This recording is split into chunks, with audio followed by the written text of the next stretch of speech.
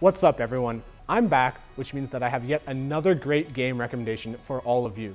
Now, before we get into this, I know that a lot of games now are released as early access or beta builds, and a lot of these games hide behind this guise of early access to excuse bugs and other poor aspects of the game. While this makes sense, I think a lot of us yearn for solid games that don't feel like they were rushed to release. After all, it's about making a good impression so that we can come back to the game when it fully launches. That being said, I recently played an extremely fun and polished game being developed by the team at 10 Tons, Dysmantle. Dysmantle is a post-apocalyptic survival game where the protagonist is tasked with escaping the fallen island on which he lives. You have to fend off hordes of different monsters while collecting supplies to level up your gear and take on bigger enemies. This game has a massive map, with different zones and secrets littered throughout the land, as well as hidden lore to discover. This game is definitely for gamers that love exploration.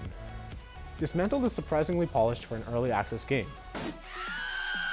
There are, however, a few small aspects that are clearly being worked on, such as some game mechanics and the lack of voice acting. We are finally getting supply drops from the motherland. I do personally love how they overcame the lack of voice acting. They used the Microsoft Sam voice to voice all the audio logs, which adds a creepy, yet fitting atmosphere to the game.